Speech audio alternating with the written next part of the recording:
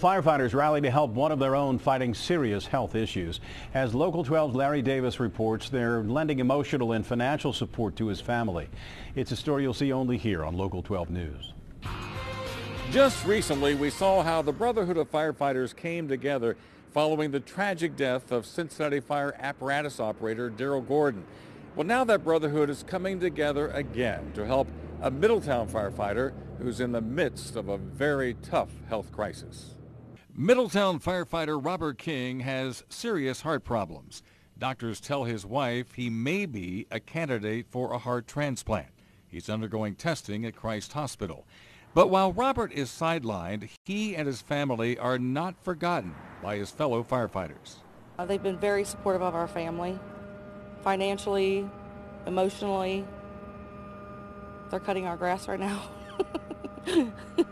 He's a firefighter that loves his job more than anybody that I know.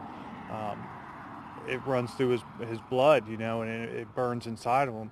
Middletown firefighter Chris Klug and others turned to social media to help the King family.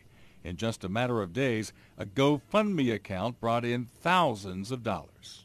It spread like wildfire across it. You know, the outpouring of support, you know, for his family, I know has just been overwhelming. You know, just the calls, texts, Facebook messages. King's been with Middletown 10 years. He also served in Colerain Township. Firefighters from around the region pledged their support.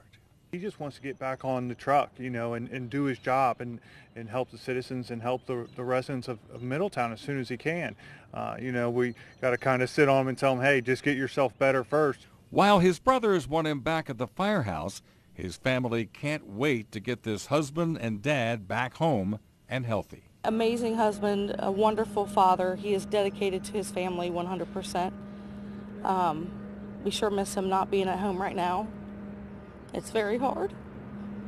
Larry Davis, Local 12 News. There's a link to the King family's GoFundMe site on local12.com. You'll find it by clicking the red Get It button. That'll take you there.